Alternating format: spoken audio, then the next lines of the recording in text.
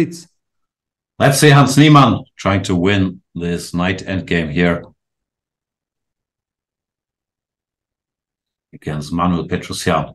But look at this knight on f7, protecting the g5 pawn, covering the e5 anti-square. It might not be easy. Hans will go crazy that it's not a win. Usually the things are won with no time, but... Exactly. You feel like, okay, what kind of knight endgame is winning if not this one? Yeah, protected pass pawn, weak pawn on g5, but somehow this knight on a6 hitting the g4 pawn. It's a weakness, fixed structure. King e5, he gives up the knight, trying to break through. But f6, knight h6, what's he doing? Is this winning? No. King e4. Wow, in fact, black is trying to win now. King e3. Oh, and he almost lost some time. And black wins.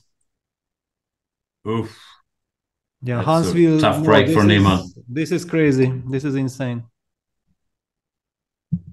So let's recap the action. They got this knight endgame, which according to the computer is still a draw. But it looks very, very promising, of course. And then there was this crucial moment where Niemann correctly spotted. This is chance to go king e5. King e7 was still a draw. And give up the knight. But after f6, knight h6, he for some reason played king e4. The way to win was king e6.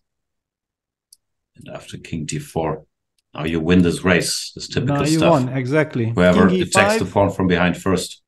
Yeah, let's just show this. And that's it. I mean, what a heartbreaking loss for Hans Niemann. I mean, first of all, the knight endgame looked like it should be an elemental win. It wasn't. It was like a fairy tale draw. And then he gets a chance. He uses the chance, but then he does not go king e6. Which is very strange. No, it's such an automatic move. But this is the moment when we have seen, yeah, suddenly he was shaky with his hand. He didn't know what to do. And yeah, with king e4, suddenly he lost. Let's just show how he lost, because it's also sensational that king e4, king c6, and all of a sudden the black king is the one who comes first to the pawn. Yep. Yeah, chess is brutal. I mean, with 2 seconds on the clock, you lose the control of the game. It's all over.